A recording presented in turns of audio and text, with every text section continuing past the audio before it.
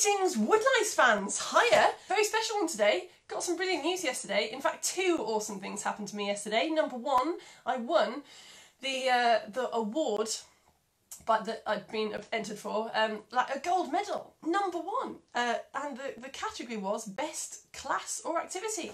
I can only assume on the internet. So welcome to this award-winning Woodlouse show. The other thing that happened that was even better was during yesterday's show, which is the same as this one. Someone said that they liked my Woodlouse voice. Oh, I have never felt more like a science communicator. So we're going to go on a Woodlouse hunt in a few minutes and you will hear my Woodlouse voice. But first of all, if you've looked at woodlice on the internet, one of the first things you learn is that they are crustaceans. What does that mean? You read a little bit further and the internet says they're related to crabs. What does that mean, to be related to a crab? So at Theory of Science, we always go into far too much detail. I'm going to draw you a family tree. 3.5 billion years ago, life begins on planet Earth. And it's just imagine Earth without any life. There's no plants, there's no moths, there's no animals, there's no categories of live things. It's just one little tiny thing that is alive. So we say that like the tree of life has begun with that one thing, okay? I'm using brown to be, you know, like a tree, because this is what we call an evolutionary tree that we're about to draw, but it's not actually very good, is it? That was black. So this one tiny little thing pops up 3.5 billion years ago, and then things start to branch off, okay? So there are three main branches. One of them, what this little thing changes a bit and evolves to be bacteria, which we will look at in story time, but isn't really relevant to us at the moment. And then this other branch quickly branches off into something called archaea. Again, if you know how to pronounce these or spell them, you let me know. And the final branch, which is the one we're interested in, becomes the eukarya. I didn't study Latin at school. But the eukarya, there we go. And then the eukarya splits into different kingdoms. 3 different kingdoms. We are interested, so these are kingdoms here. This is just evolving. This is like creatures that are all the same, one being born slightly different, like maybe its neck is a bit longer, maybe it's got a deep hole in its cell so that it can detect where light is coming from, so it can hide in the shadows, see? So other creatures can't hide in the shadows and some creatures now can hide in the shadows, and hiding in the shadows means they survive, so they have more babies, and then those babies are born with another thing slightly different, and this is how creatures branch off and evolve. So one of these kingdoms is the animal kingdom. So we've now got the animals as separate from like bacteria, see? And humans and woodlice, we're all in the animal kingdom. So we'll stick with this one. But the animal kingdom quickly splits up into something called phylums. And the mollusks go one way. So they're a totally different animal now. That's like octopuses and squids and that kind of thing. Snails and mollusks. And the animals also split into a group called the chordata. Chordata. That's an important one because weirdos, mammals, are chordata. And the other one they split into, which if you're a Woodlouse fan you'll have heard of, is arthropods. There's loads more going on here, but we're just going to focus on the relationship between woodlice and humans and woodlice and crabs. So arthropods, there are more arthropods on Earth than any other kind of phylum. The horseshoe crab, which I'm going to mention later, is an arthropod. And then these different phylums split again into classes. And one of those classes is crustaceans. Okay, so this line here is all the creatures on the planet that are crustaceans. Woodlice are one of the few crustaceans that do live on land. So crustaceans like crabs and lobsters and stuff, obviously most crustaceans that we know of live in the sea. And then the crustaceans split into a group called isopods, which are the woodlice, and the crabs and the lobsters, they go a different way. So that's what we mean when we say that woodlice are related to crabs and lobsters. We mean that they have a common ancestor quite a long time ago. So this is where humans are. So if you go back in time, where our last ancestor, the last time we were related to a woodlouse was some kind of little creature here. But we're talking really long periods of time. Like, we reckon that isopods came about in like the Carboniferous period, you know, like when the land was a sort of beautiful massive rainforest and loads of carbon was being locked into beautiful trees and there were dinosaurs and stuff. So this happened a really long time ago. So I've got 2 pairs of antennae, one to sense like chemical things, like maybe whether something around them is acidic, and one for tactile, so like actually just to touch stuff and work out where they're going, and 4 sets of jaws. What? Isopods have compound eyes. What does that mean? Like this. I've got one of these so I can show you, see? So that is a very vague representation of how woodlice and flies and all isopods see. How cool is that? Hello! Right, so as you can see, they evolved a lot. There's like 5,000 different species. Species would be right at the end of that evolutionary tree. 5,000 different species of woodlice. And they live everywhere. They've adapted to be just all over the place. They're in tropical rainforests, living in trees, they're in mountains, some of them live in caves. They, there's some in the desert. Like, they've evolved to be pretty much sort of waterproof, so they don't lose any water, so they can survive. But they are crustaceans. They live on every continent apart from Antarctica. But they are crustaceans, so they need to keep quite moist. Now, the other cool thing you learn very quickly about woodlice is that they've got all different kinds of lungs. Like, some of them have 2 pairs of lungs, some of them have 3, some of them have 5 pairs of lungs, and some of them have gills. So it's on gills that we're going to base our little activity that we're going to do now. I wanted to tell you a bit more about gills. You will need a small bowl, some food colouring, so remains of yesterday's show in there, but I'll put some more in. Put a drop of food colouring into your bowl, and like a little drop of water, but don't go crazy with the water because we need to be able to see the dye. The only other thing you need is 2 pieces of toilet roll. So I couldn't have done this activity first lockdown, but I think second lockdown will be okay. We're only going to use 2 sheets. So I'm going to put a drop of water in, but not too much. Yeah, so woodlice adult woodlice have 7 pairs of legs. And on the first 5 pairs, they've got these teeny tiny little flaps. And those flaps kind of act like gills. So obviously we have lungs, we breathe oxygen in from the air and then breathe out carbon dioxide. Certain woodlice that have these little gills, they absorb oxygen through these tiny little flaps on their legs. But they need water to do it. So the water is, they need to be moist because the oxygen dissolves into the water, and then when it's dissolved in the water, then it can pass through into these tiny little flaps that are absolutely filled with blood. So the oxygen quickly gets into the bloodstream. And the gills, when I say they're teeny tiny, what I really mean is they have a big surface area. So have a look at one of your sheets of toilet roll. It has what we call a very big surface area. That means that all the mass of the toilet roll, like most of the stuff that the toilet roll is made of, is exposed to the air. See? All that and all that. So what I'd like you to do first of all is just dip that piece of toilet roll in some food colouring.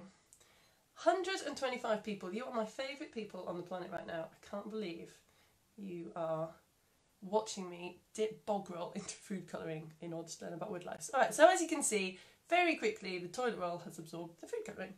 I'm going to stick that onto this waterproof fire helmet from my fireworks lesson the other week. The other piece of toilet roll, Beth, are we meant to add water? You can add a little bit of water. I mean, food colouring is quite expensive. You don't have to add water if you don't want to. I'm just watering mine down a bit. Get your other piece of bog roll and fold it in half, and then fold it in half again, and then fold it in half again, and then fold it in half as many times as you can. And what you're doing is you're creating a piece of toilet roll that does not have a very big surface area. So most of the mass of the toilet roll is now inside there and not exposed to the air. So dip that bit in for the same amount of time. You've got to really squish it. Julian says, whoa, that's good. There we go. So that is also covered in blue, just like your other one was. But if you unfold it, hopefully you will see. I have to say, if you Google like volcano activity online, you get a lot of very cool people blogging about their activities. You Google woodlouse activity, not so many. I have had to create this myself, but hopefully it serves to explain to you what's going on. So if you unfold it, you'll hopefully see that it's a lot less blue. You might even, someone sent me a photo yesterday that theirs had lots of little white lines on because the food colouring hadn't been absorbed right in the middle of the toilet bowl. So if we compare those, can you see that this one with the big surface area is a lot darker than this one? And that's basically how gills work, is they have a very big surface area so that any oxygen that dissolves into the water goes straight into the bloodstream of the woodlouse. Right, I think it might be time for us to go on a woodlouse hunt, because story time this week, which we'll do at the end, is about really how you shouldn't fiddle with living things. So I just couldn't bring myself to have a woodlouse here to show you, because what if I don't put it back in the right place with its friends and I fiddled with it anyway. So you might have some woodlouse, in which case you can look at yours while I'm doing this next bit. But I'm going to go, I have a very beautiful but quite clingy 2-year-old downstairs. So I'm going to have to tiptoe down my stairs now, sneak out the front door, and we're going to go and find some woodlice, and I'll tell you about any different kinds that we find. I think we should be able to find some woodlice, and I'll tell you a bit more about what they eat. Okay, we had an attic clear out the other day, so I'm just negotiating a bed. I thought about tidying up, I thought makes it more interesting for you, doesn't it? Okay. Passing the room with the 2-year-old in it now. Gotta not only get out of the house, but also get back in without being detected. Okay. I'm going to lift up my recycling bin and I'll see if I can find you a woodlouse. Right, here we go, here we go. I'm hoping to find 2 different species. Can you hear me okay? I don't know why I'm still whispering. Oh yes, look at these guys! What is that? Don't know. Oh, that's a huge one. So we know from the size of this guy that that is definitely a common shiny woodlouse. One of the biggest in the UK, the common shiny. And down here, oops, where is it? There we go. I think that one is a common ruff. The common ruff are a bit smaller. Different woodlice have different behaviours. Some of them are runners. They just run really fast away. Some of them are rollers. They roll into a tight little ball when you disturb them. And some of them are clingers. They just sit dead still if they're feeling a bit threatened. And they've studied like the social lives of the clingers and found that some of them are shyer than others. Some of them are really shy and stay still for a long time. And some of them don't stay still for as long. They've got 6 pairs of legs when they're born, and then they molt, as all woodlice do throughout their lives. As they grow, they've got an exoskeleton, like a skeleton on the outside. And when they get too big for it, they shed it. So if you've seen the photo I put on my Facebook page, the back end goes first, and then the front end goes a bit later on. So I found a woodlouse that was just coming out of its beautiful white shell that it had shed. And they shed their shells within 24 hours of being born, and then they've got all 7 pairs of legs. So as you can see from where they're living here, they eat mainly like leaf litter, decayed wood, fungi. They can also eat each other, and yeah, they also eat their own poo. It's called coprophagy.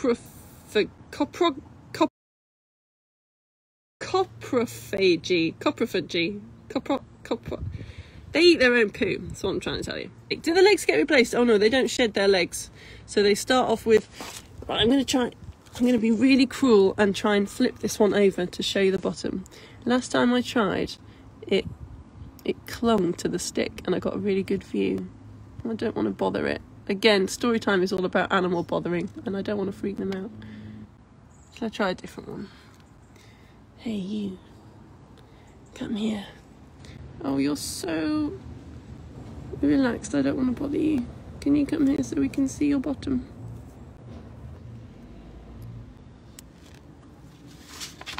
No? Okay. I don't think these big ones are going to cling to my stick. Let's have a look under another thing. Come on, matey. I want to show you the lungs. So underneath the woodlouse, you'll see 2 white dots. And those are its lungs, right at the back. Oh, where are you? Come on, mate. What about if I just use my finger? Would you prefer that or would you hate that?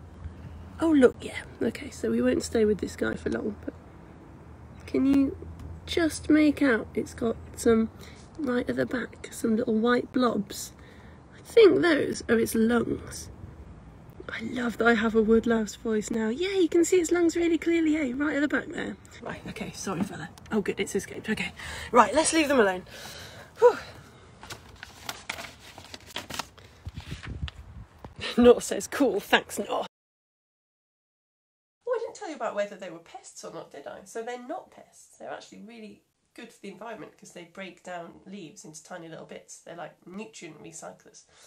And the other way they're really useful is that they store pollution, like heavy metals, in their body. So animals cope with pollution in different ways, but woodlice store it. So if you want to know how polluted an area is, scientists can collect woodlice, which are obviously quite big, quite easy to collect, and test them, and we know how much pollution is in that area. Yeah, the other thing that I want to tell you, before we do story time, is the females. They've got little pouches, kind of like kangaroos. So if you flip one over, you can see those 2 little white dots, which are their lungs. But you might, if you're really lucky, see lots of other bulging pouches. The female woodlouse stores the sperm from the male until it's a good time to release the woodlice. I don't know, sort of everything's safe, I guess. And yeah, the eggs grow inside these pouches and then the woodlice crawl out when they're born. So it kind of looks like the woodlouse is giving birth, although obviously they're not mammals and they're not doing that. Oh, very good question. Eleanor says she's found woodlice in rocks and in the stream. Can they swim? Yes. So some of them can still swim. Some of them have obviously got gills, and some of them, when they're disturbed, they do run into water, and most of them can survive being submerged in water for quite some time. Right, it's time for story time. Are you ready? So like I say, they're related to crabs. So I got this story time about crabs. It turns out the crab that I'm going to show you today is a horseshoe crab. It's not actually a crab at all, is it? It's a bloody because biology hates me. The horseshoe crab is an arthropod. It's not actually a crab, but anyway, it's a great story, so here we go.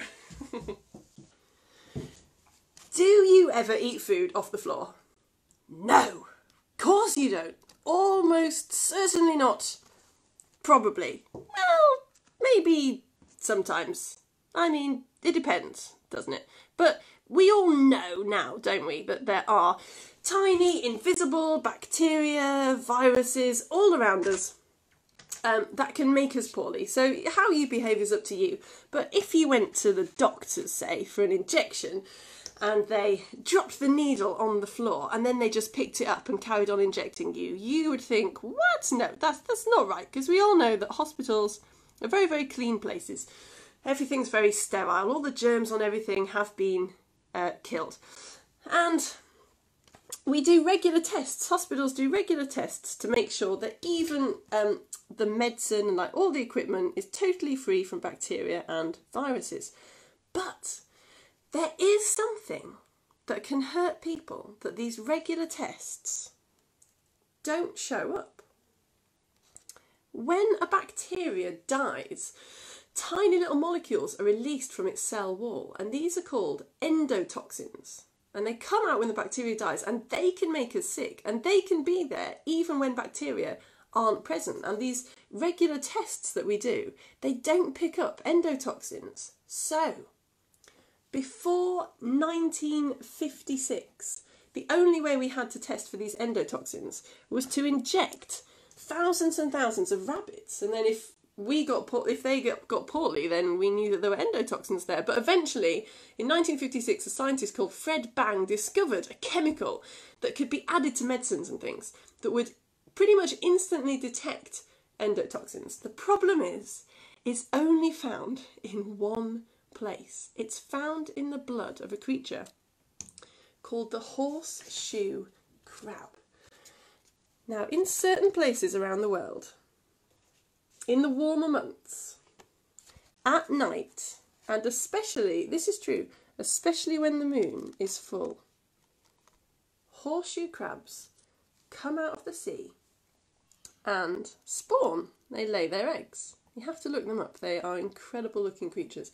Females lay up to 20 batches of up to 4,000 eggs. And the crabs are born, and just like woodlice, they shed their shells as they grow and grow and grow, and then eventually they go back into the sea and they don't return onto the shore for 10 years, and we have no idea where they're going. So, oh well, no chance of humans ever getting hold of any horseshoe crab blood, I hear you say.